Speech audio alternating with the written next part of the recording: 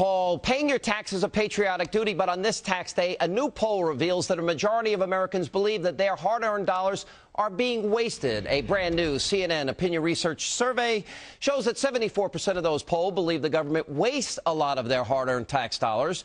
23% say some of their tax dollars are being misspent. Only 3% said not that much. Now, Americans all across the country are asking a simple question tonight. Does the government work for them, or do they work for the government? And today, the Labor Department revealed more bad news for the economy. Over a year after the president signed a stimulus bill into law, jobless claims are still increasing. Now, last week, first-time requests for jobless benefits rose by 24,000, well over what analysts had expected. And that's even higher than the previous week, which saw 18,000 new claims. And here with analysis of those numbers and much, much more, we're joined by former presidential candidate, host of the jury. I'm sorry, I can't help myself. I'm Fred Show. Hey, Senator, how are you? I had to fire her. You fired her? Yeah, she was getting too much attention, too much publicity. Are you serious? No, actually, she had better things to do.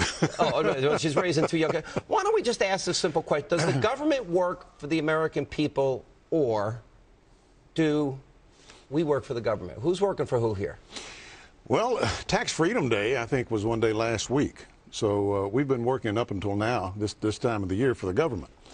That's when our taxes for the year were paid off. That's just federal taxes, right? That's just federal taxes. That's right. And you got your